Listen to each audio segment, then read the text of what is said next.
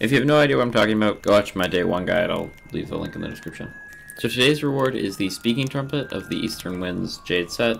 Now to get it, you need to complete the challenge. 11 cannons curse. To do this, you will need to hit other ships with cursed cannonballs while using the Reaper's Mark. So first of all, the Reaper's Mark is this flag here. Once you put it up on your boat, it works basically like a Reaper's Emissary flag, so everyone can see you on the map. And you need to hit enemy ships with 11 cursed cannonballs. Now cursed cannonballs are these right here. The purple ones affect ships, and the green ones affect players and skeletons. I don't think it has to be purple, but it might. So just server hop and look through all the barrels until you find the cursed cannonballs you need, put up the Reaper's Mark, and then go for the first player you see. It would probably be the most efficient way to do this.